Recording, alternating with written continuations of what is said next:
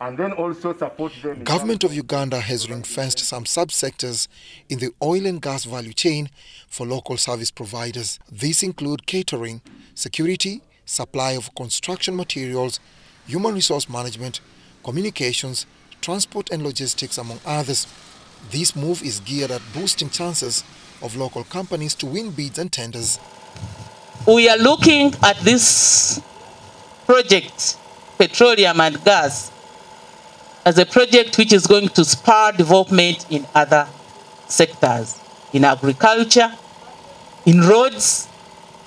Our money is not going to go for payment of salaries, no. Although this is good news for prospective local investors, stringent rules and guidelines do apply. On her visit of the Stanbic Agribusiness Incubation Hub in Hoima City, Ruth Nankabirwa, the Minister of Energy and Mineral Development, accompanied by her colleagues, the Ministers of State, underscored the need for the citizens to strategically position themselves in order to reap big from provision of local content. She, however, cautioned the public against expecting to earn from where they haven't invested. You don't just pick anything along the way and supply. We have to maintain standards in everything that we are doing. In agricultural production, standards. That's the only way.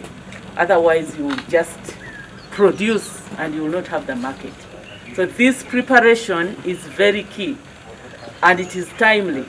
Over 300 farmers and aggregators have so far benefited from the training facility. We're trying to really work on that whole value chain, looking at, the model farm, the farm where things are happening, which is run by the 1 acre farm. And then from there, processing and all of that here, the washing, and of course the off-taking by Bobby. That for us is a great contribution towards this oil and gas story and also to the general community. But we're also saying this can also happen anywhere in the country. During procurement in the oil and gas sector, Ugandan companies are given 10% advantage before bid evaluation.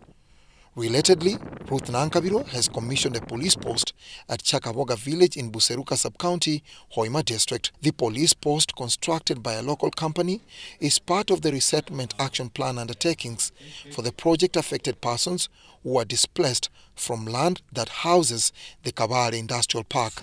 We do coordinate with other entities and will continue working with them to ensure we fulfill all our obligations in this resettlement village. And we are actually very grateful and thankful for officials from government for giving local contractors such projects, because when we get them, very many people benefit from the contracts. The petroleum sector is transitioning from the exploration phase to the development and production phase that is expected to bring in investments worth $20 billion before first oil flows in 2025. What remains to be seen is whether Ugandans are ready to partake on these multi-billion projects.